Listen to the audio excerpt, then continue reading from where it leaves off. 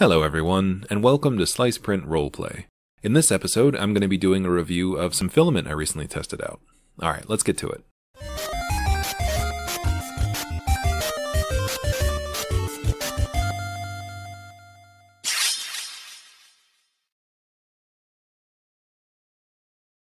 So the filament that I tested is the Silk Gold PLA from Yousu. Now, if you don't remember that name, I reviewed their resin a couple months back and really liked that stuff. So when they reached out to me and asked if I'd want to take a look at their filament, I jumped on it.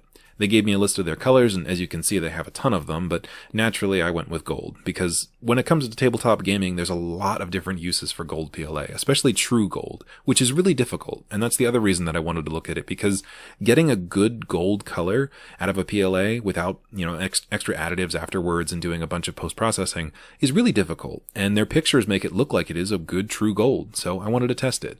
And given what I was seeing online, and given the quality of their resin, this is kind of what it felt like when I opened the box.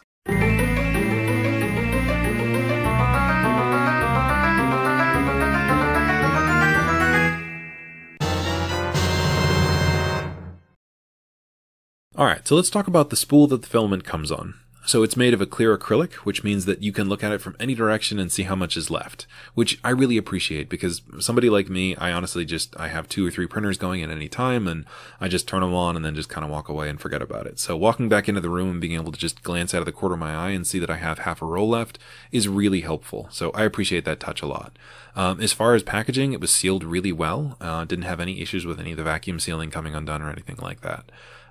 Print quality is honestly pretty fantastic. I'm blown away by the fact that this really does look like gold. I've used other silk filaments that kind of look more tarnished, but this really did come out looking clean, and I was really impressed. By the way, if you don't recognize it, that is the Barkeeper model from Vivictus. I love that model because it's totally supportless, so it works really great for stuff like this. And honestly, it turned out really good. It looks like a trophy. It looks like something that I should be giving someone for doing a really good job as a bartender. So, if you want to print something that really does look like gold, I definitely recommend you check out the Silk Gold PLA from Yousu. I really like this stuff, and I've still got like half a roll left, so I'm super excited to see what else I can do with it when I have time. But, if you like the video, please like and subscribe. It helps me out a ton, and I really appreciate it. And if you like the work that I'm doing here and you want to support the channel, you can find links to my Patreon down below. Alright, let's go print something.